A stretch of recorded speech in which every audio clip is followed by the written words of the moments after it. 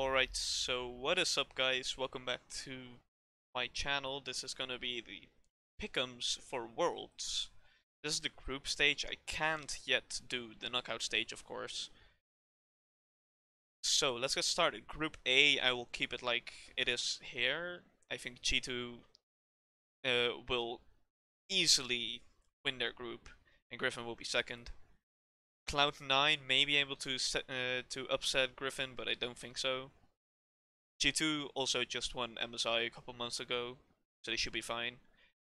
Here in Group B, I will put FunPlus Phoenix above Splice, and then I will put Splice second above Gigabyte Marines and J-Team, which even though Gigabyte Marines is a solid team, especially in the last couple of years, I think Splice is better, especially since the EU region is just dominant right now. And in Group C, speaking of EU dominance, I will be putting Fnatic first and moving SKT T1 to the second spot. Then I think this is a toss-up.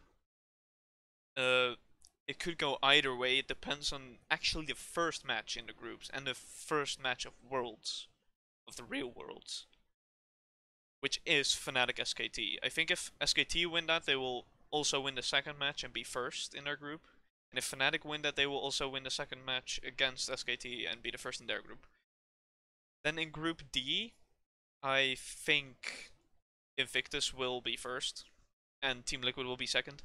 I don't see any way Damwon Gaming making it out of groups, even though they looked great. They look great. Don't get me wrong, but I just don't see it. Then AHQ, even though they're a good team, I don't think they're better than Team Liquid. Team Liquid was the other finalist at MSI, so they look promising, of course. And they also won the NALCS, which, even though it's kind of free in the last couple of years, it's still an achievement. So yeah, I will keep it like this. Thank you very much for watching. Do the regular, and goodbye.